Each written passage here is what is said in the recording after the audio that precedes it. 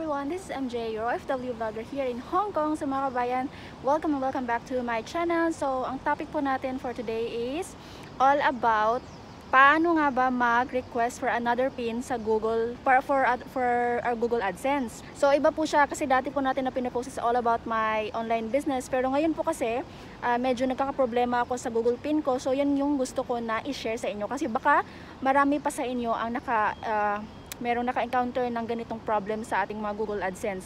So yan yung i-share ko sa inyo ngayon. But before that mga kabayan, please don't forget to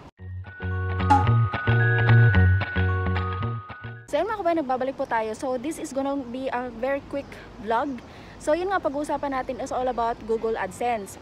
Ngayon, para sa mga katulad ko na naka-experience ng ganitong problem, I hope na this is helpful para sa inyo. So quick background lang sa mga kabayan, yung Google Adsense ko po, nakatanggap po ako ng email last July 2. Ang sabi sa email na yon ay na-reach ko na daw yung $10 na threshold ko. So ipapadala na nila yung aking Google PIN gamit yung address na nilagay ko sa aking Google Adsense. Ngayon, naghintay ako. Ang sabi 3 to 4 weeks daw. Baka darating na yung PIN ko. And ang sabi pa doon ay baka magkaroon ng delay kasi nga pandemic. Kaya sobrang naghintay lang ho talaga ako.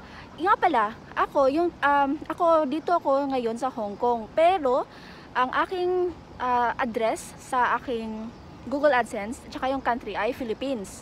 Yung address talaga sa Pilipinas ang ginamit ko. So ang in-expect ko ay darating yung Google PIN ko sa Philippine address ko. Yun, naghintay po ako 1 month after 1 month. Ngayon, so yun po, naghintay ho talaga ako. Pero wala dong dumating. So lagpas na po siya ng 1 month. So nag-decide po ako August 11, nag-decide po ako na mag-request ng PIN. So bago po ako nag-request ng PIN, nanood po muna ako ng mga vlogs kasi syempre wala naman po akong masyadong alam pagdating sa mga ganitong usapin, 'di ba? Di naman po ako kasi expert. So yun, nagpatulong ako, nanood ako ng mga vlog. So yun nga, may nakita akong vlog. Ang sabi niya ay etong gawin nyo. Baka kasi kayo din nakatanggap na kayo ng email na na-reach na niya ng threshold at paparating na ang inyong PIN pero hindi niyo pa rin nakuha after 1 month. So yun, baka ito makatulong sa inyo. So ito yung ginawa ko. Ang sabi doon sa tutorial, mag-sign in ka doon sa iyong Google Adsense account.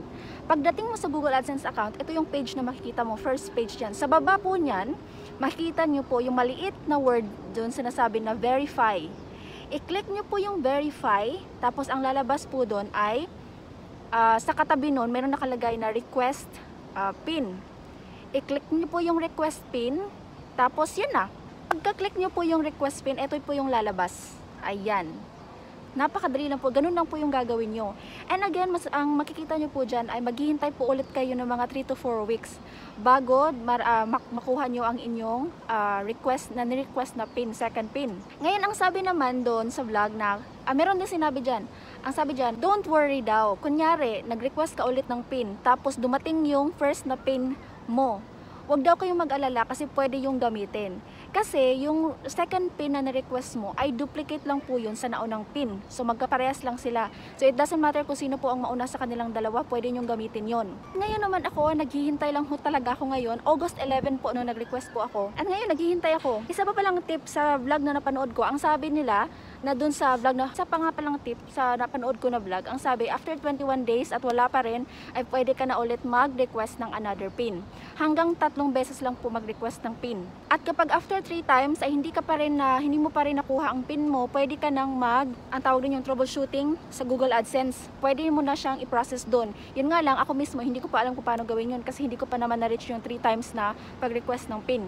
Hintayin na lang po natin. Syempre, i-vlog ko pa rin po yun para malaman nyo po. So ako ngayon, wala akong gagawin kundi maghintay. So that's it mga kabayan, napaka-easy lang po ang mag-request ng PIN. So kung kayo na-experience nyo na ganito na pangyayari sa inyong Google Adsense, at syempre nag-aalala kayo, baka kasi hindi nyo mapasok yung PIN, 'di ba? May sabi doon after 4 months hindi nyo mapasok yung PIN nyo sa inyong Google Adsense ay mawawalan tayo ng ads. Syempre naman yung iba na walang PIN at hindi ma-verified yung kanilang Google Adsense dahil wala ngang PIN, syempre hindi makakapag-withdraw ng kanilang earnings sa kanilang account, sa YouTube account nila, di ba? Kaya naman kung may problema kayong ganito, ay kailangan natin na nasolusyonan. At ako, dahil nakapag-request na ako, maghihintay na lang ako. So, and mga kabayan, thank you so much for watching. Please don't forget to